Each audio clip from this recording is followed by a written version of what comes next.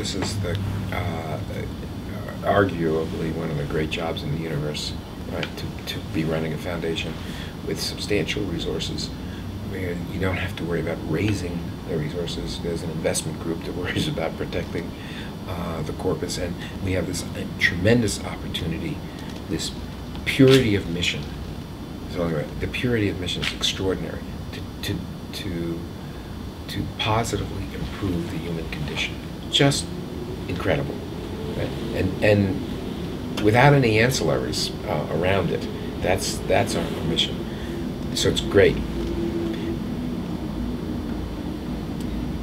But the burden, the responsibility is to use the money wisely.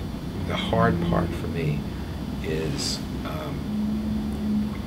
getting to a place where I'm confident that we are making the best use of these resources. I mean, the truth is, for the critics of philanthropy, and there are one or two out there,